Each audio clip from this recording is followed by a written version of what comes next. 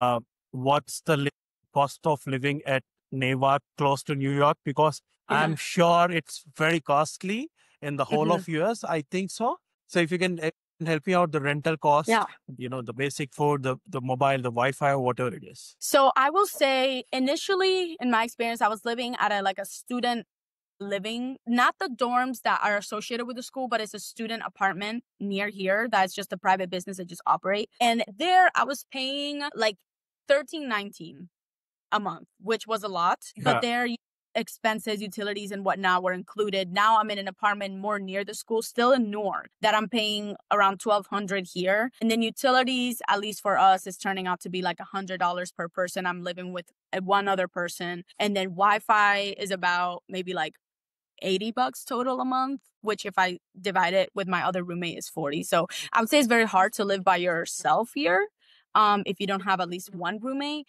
But in Harrison, which is really close to Newark, and it's actually even better to live there. It just hasn't worked out for me. I found this really good apartment in Newark, but I would have definitely moved to Harrison. In Harrison, you can have maybe a little bit more roommates or not, and you can be paying like, I don't even think it gets to $1,000. I don't know what the Okay. utilities look like there, but I do know like I have friends that are paying like $600, $700. So it's definitely doable if you live in Harrison. And I would say Harrison is much safer and it's just nicer. There's a lot more restaurants. There's a lot more of a community vibe, and it's maybe like a 20-minute walk to and from school. So from Rutgers, I would, it's expensive, but definitely manageable.